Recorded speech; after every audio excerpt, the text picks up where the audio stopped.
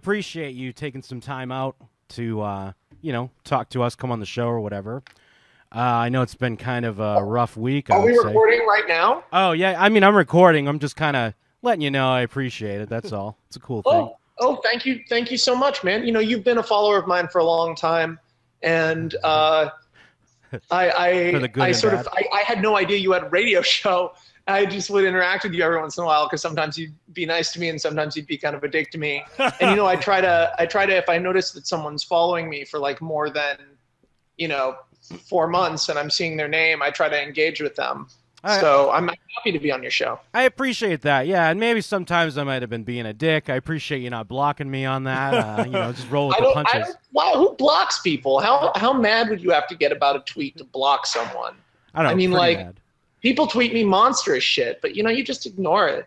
Well, I mean, yeah, I've been seeing some of it. It's been bad. I like this past week has been really interesting because it's been like a case study in the internet, and also just like a case study in like me sort of what I am. Like this is the most, I feel like there's a bizarre amount of attention on me right now that is not merited. Like I'm just some guy who's like trying to write good movies. Mm-hmm. But like, I feel like every time I express an opinion, even when I put up that Fantastic Four thing, that was just like for my fans who follow me, who like my writing. Like, why was that reported on film blogs? I completely agree with what you're saying, but also what is your self-awareness on that? Like, is there an idea that you think maybe this will kind of get your name out there more or? Yeah, I think there used to be. I think there really used to be, but we're talking like 3 years ago. Yeah. Like, is that when you were labeled the Hollywood's biggest fuckwit? No, that was 2 years ago. Okay. No, that was 2.5 years ago, which didn't feel great. Yeah. But I kind of had that coming. I did like a really dumb, drunk interview on this couch with my friend Shelby, where I said some shit. But like even the shit I said in that like got blown up out of proportion. People love. And I've caught myself doing it. That's the most fucked up thing with the internet is that I've caught myself doing it. Is people love not investigating shit, not thinking about shit. Like one of the things I get tweeted every day right now is people saying, "What's original about a Bourne Pineapple Express movie?" Mm-hmm. And I'm like, you don't know what I meant by original because all you read was a headline. I meant not based on anything. Yeah. And people took that as whining. I tell you, Jim, it's really interesting. People are so ready and excited to correct me about the film industry and how I'm wrong. I've been in development now on 21 movies. I've had 5 movies made. If I'm being negative about something with this great career I'm very proud of, if I'm saying like something you don't want to hear, maybe you should listen instead of just telling me I'm wrong. I mean, like, I'm out here every day, and I always try to be there for young writers and for people who need advice and for people who, are trying to figure out who they want to be in this industry, because I recognize that my dad being John Landis helped at the beginning. It hurt in some ways too. Yeah. And it continues to hurt in some ways. But it did, it's certainly growing up in LA in a filmmaking family. I mean, that's how Joss Whedon got his start. That's J.J. Abrams. That's all these guys. But no one talks about that's true. That aspect of them. But to what you were saying, it's not like your tweets, it's not like your reaction to the box office American Ultra. It's not like you were saying people just don't get it or people are just too dumb to get my movie. But people were acting like that's what you were saying. And my thing was, what's wrong with having passion? Because obviously if you make a product, you want it to do well, and you want to know if it doesn't do well, you want to know why. So I didn't really understand. I mean, I guess besides the clickbait aspect, the kind of the reaction to it. Well, also, you go there, and then it's also like, who the fuck is Max Landis? I'm a guy who makes YouTube videos that people like. I mean, like, I try to make videos for people who are fans of stuff I like. I try to make movies for people who are fans of stuff I like and would like. I'm not anyone's enemy in like the realest way. And I can be a little obnoxious sometimes, but I'm not even really that obnoxious anymore. That's sort of an old thing because I was sort of insecure about being in the spotlight, and I kind of wanted it and didn't want it. I'm sorry, is this like a therapy session? Your question was, why do they do this?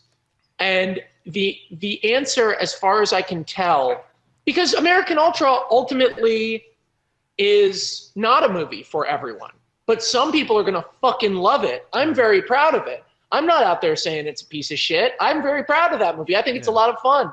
It's pretty close to my script, but people don't like this is a movie for some people in a wide release. It was marketed really poorly. A lot of people tweet me saying they didn't even know what it was or that it existed. Mm-hmm. That's not good. Yeah. It just, the reason I posed those questions to the internet, stupidly thinking, I just wanted people to really think about the fact that I'm out here being a writer who has made my bread and butter on selling things, on not taking assignments, and selling things that were my own idea. And that's the old way people used to break into the film industry. And it's getting prohibitively hard to do that at any kind of big budget level. Yeah. And when I say that, you don't get to say, oh, but Ex Machina. Because Ex Machina was made with a tiny budget, super nuanced, not by the film industry, in this very nuanced way, by an established writer. That's not, when I express concern about these things, I just wish people understood that I wasn't expressing concern for me. I'm happy for the most part. I don't like all the people saying I'm a whiner and like an asshole, but like, I love my followers. I have good times with them. I love talking about comics and wrestling with people. I'm very happy as a writer. I'm doing my TV show now. I have 2 more movies coming out. The only thing that bums me out is this divisive, narrow-minded reaction to things, I guess. I don't know. I'm just rambling. Well, because I agree with that. And I saw it more as if I made a project and it wasn't received well, or not received well, or didn't kill it, you want to know why. I did think that was weird. They hate anyone who's complaining. The truth about the internet is it's a bunch of complainers, me being one of them. We're a bunch of complainers, but then the second someone else complains, we all go, shut up, you should be lucky. But to answer your question, I think the marketing of American Ultra didn't really portray what it was. I don't know if you've seen it, but they showed it as like a stoner movie. Yeah, I only saw it from following you on Twitter. I didn't really see the poster or the ads anywhere. I got to see it because you were tweeting them. Did you enjoy it, I hope? It's okay if you didn't. No, I absolutely did. I don't want it to come off as because you're here that, I'm blowing smoke. No, it's a funny, good movie. It's romantic, and some of the action's really cool. Yeah, it's got some dark comedy. It's got some good gore, and I think the cast is great. I will say, and I've seen a lot of people comment this as well. For some reason, there is this backlash. I don't know why Jesse Eisenberg has the backlash. I kind of get it for Kristen Stewart a little bit, but there is this kind of, I don't know, people don't want to see them succeed or something like that. I've seen a lot of comments on that.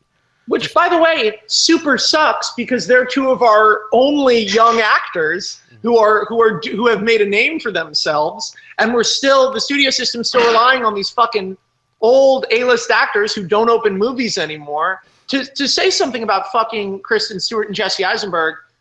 The reason we chose them is because we wanted to do an action movie with real actors. And we wanted to give Kristen especially a chance to kind of reinvent herself in a bigger movie. Yeah. And Jesse too. Both of them have never played characters like this. Yeah. And again, it's my movie, so maybe I'm biased, but I think they're great. And so it comes down to this like qualitative point of marketing. I don't know, man. The truth is, it still made a lot more money than most independent movies. I'm not disappointed with the reception of the movie yet. We still haven't released internationally. And the truth is, I like the movie. True Romance, when it came out, got critically reviled and made no money. The Big Lebowski, when it came out, got critically reviled and made no money. Fight Club, when it came out, got critically reviled and made no money. Yeah. And the truth is, I'm not comparing my movie to any of those in any way but one, which is that my movie is more than one tone. And that makes it hard for a general audience and good for a specific audience. Well, I will say, I mean, for fairness, then we do have a listener. He's an FBI agent in Hawaii. His name's Tom Simon. This is real, and I'm putting him on blast because he didn't like your movie, and he put on his. Fine. But I want you to give him a message because his post was total garbage. Don't bother. And this is a grown man. I have nothing bad to say to him. Everybody has opinions. All right, that's fair. It's you can't, as a screenwriter, man. First of all, you're a little separate from the movie no matter what. Sometimes a lot separate. Mm-hmm. And second of all, if I got mad because people didn't like my movies, I'd kill myself. I wouldn't last a day. I'm never mad for people's opinions. The thing that I felt the need to speak up about was a market thing. Yeah. You know, it had nothing to do with people's opinions on the movie. I know I like it. Feel free to hate it as long as you go see it. Well, I would maybe as a favor to me if you could just say fuck Tom Simon. I'm not going to say fuck Tom Simon. Well, Did I just say it? Yeah, I'm not going to say it. You got it. We got it. That's good enough. The thing I want to talk about, you mentioned wrestling too. What part of you does enjoy playing the heel though? Because as a wrestling fan, you must kind of enjoy some of these people that just call you a Hollywood douchebag or try to write you off or give you shit. There has to be kind of a playful happiness to that, right? There is and there isn't. There is sometimes. Mm-hmm. If someone says something really stupid to me, that's fun to just go after them and say a bunch of stupid stuff back to them. Recently, some rando on the internet was like, your movie's a piece of shit and you're a piece of shit too, stop whining or something. Yeah. It was dumber than that. It was like, maybe if like ugly Jesse Eisenberg, it was some stupid thing, but I was like, okay, you. And I chose them and I told them that they make videos of themselves jacking off on a Naruto body pillow that are sold to their father, whose father betrayed America in World War II by working with the Nazis. I never sincerely engage with them because you can't. Yeah. You know, these people don't know. Forget being a heel. I don't like being disliked. If anything, all I want to do is inspire people to love stories, whether that means watching TV, whether that means reading more books, reading more comics, talking about stories. Stories inform empathy. They inform the way we view our lives. And it's the most important thing in my life is trying to get my stories out there because they're all trapped in my head. And if you don't tell your story, then it's just trapped in your head. Yeah. So I don't like being disliked. If I could be a less divisive figure, I'd be happy to be. Mm-hmm. That said, if you're going to come on my Twitter and like say some dumb shit to me, I know you think I'm not a person. I know you're not expecting a response. I know you think you can just say this hoping to sting someone you'll never know. And you know what? I'll just come after you. I'll retweet creepy tweets you made to Haley Atwell. I'll get a posse on your ass. I just. Well, do you feel that? I don't know, man. In your experience, by responding, does that typically make them feel validated, or does it scare them away? Both. It depends. You know, they're individuals. Yeah. I mean, that's why I almost never respond. What often happens is I'll respond. If they say something really mean, I'll respond like, that's a mean thing to say. Like, I'm sorry that I bothered you. And occasionally they'll be like, oh, I didn't think you'd actually respond. You're not actually that bad. Like, I really like your Superman comic, actually. And I'll be like, why the fuck did you tweet me this horrible thing? I don't know. That's a good way to disarm them. I feel like I'm bitching about haters. I feel like, there's a difference between just saying like haters gonna hate and actually, breaking it down a little bit. But I feel that's a great way to disarm them because you're right. They don't think of you as a person. You're just a avatar on Twitter. So once you just say, oh, wow, I'm sorry that you feel that way, people kind of tend to realize, oh, yeah, this is just another person I'm talking to. And it's weird because, like, Jim, I always say I'm not famous, and now people are getting mad at me for saying that. But in my day-to-day life, I walk around on the street. No one comes up and says, like, hi to me. Mm-hmm. The only time I feel like I'm famous is when I tweet something, and then suddenly it's on a news website, and I'm like, how the fuck did this even happen? You know? That's the question then. In the beginning, was the plan to be a rock star screenwriter? 100% yes, because I didn't understand screenwriting yet. I've always been efficient and, you know, quote unquote, good at screenwriting. Meaning that I can finish scripts quickly. My scripts don't make you cringe while you read them.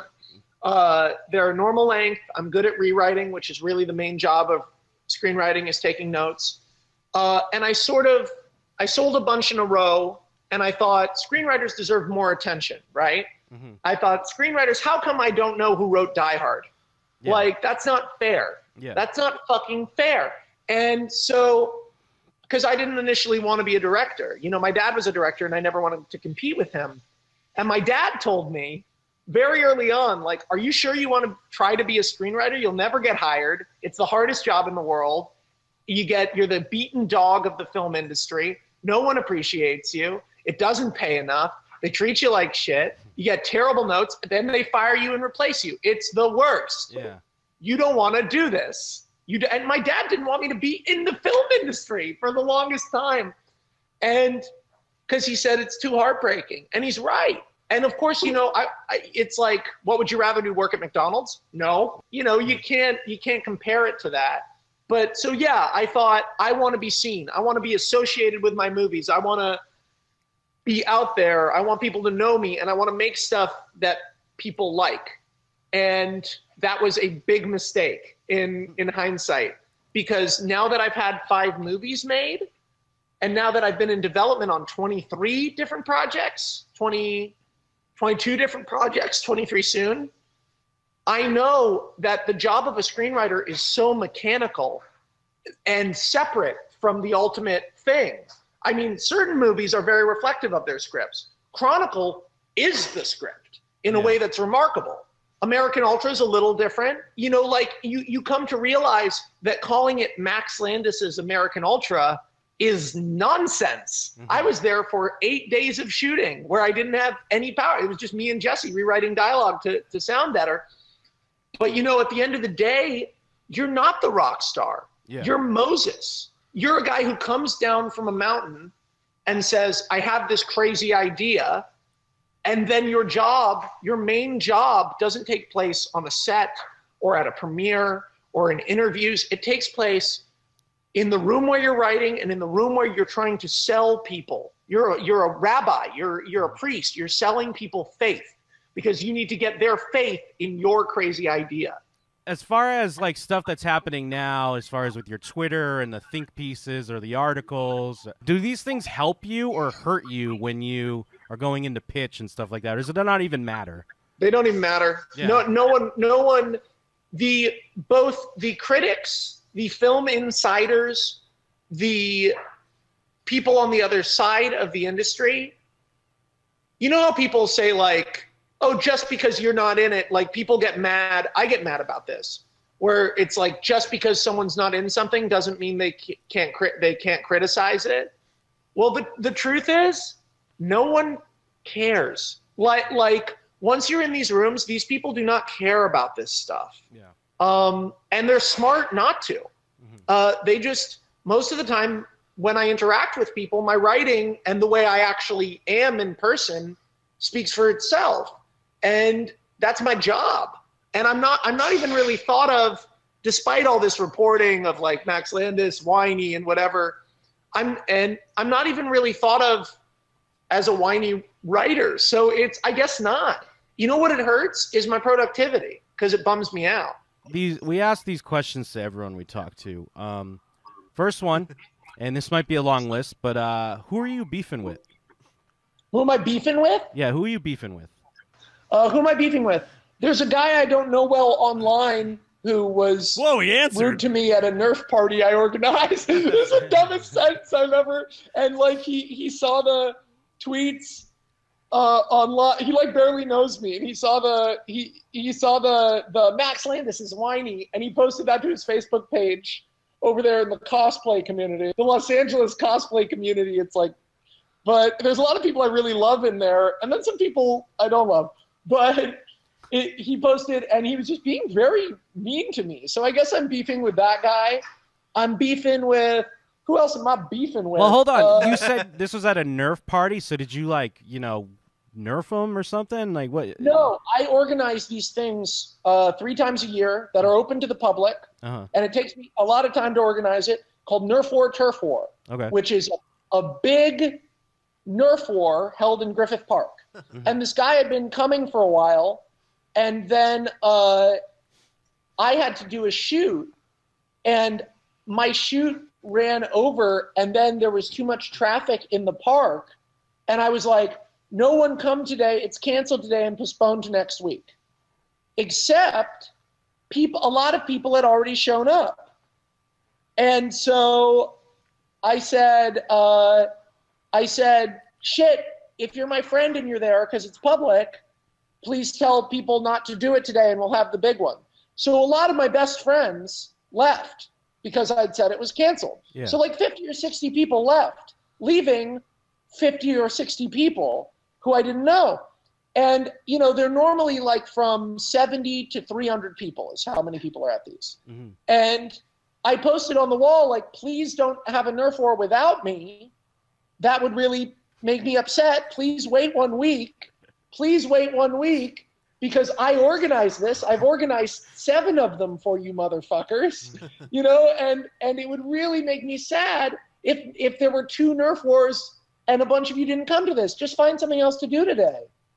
And this guy on the wall was like, you're not the boss of this. You can't tell people to leave. We can do whatever we want. And I thought, you jerk. You complete jerk. And he made everybody stay. So I had to go through all this traffic and a hard time parking. I told my friends to come back. A lot of them did, not all of them. But then we had a great day doing Nerf War, and I apologized to everybody for canceling it. He was right, I was wrong. And I apologized at the thing. I was very bothered. I called him out. I was like, it's fucked up you did that. Like, you're having my party without me? That seems weird. I recognize that it's open to the public, but, you know, I organize it. It doesn't seem right.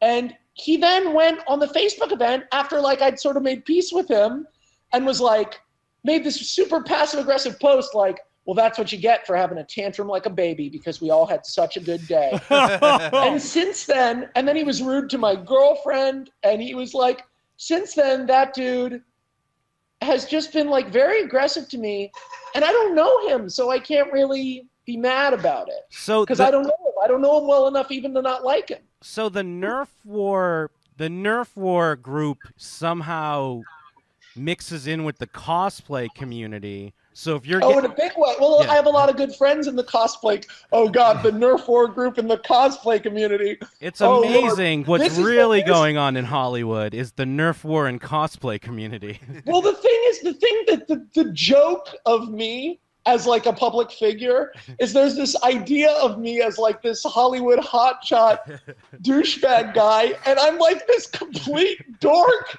And so I'm sorry, it's always so funny because even within like my cosplay friends, they're like that, like their friends who don't know me are like, that guy is this, and all my Comic-Con people and all my friends are total goof-offs and weirdos, and it's like, it's very bizarre because, I don't know, yes, there was a feud between the Nerf War people and some of the cosplay people, although I like most of the cosplay people. It's hard.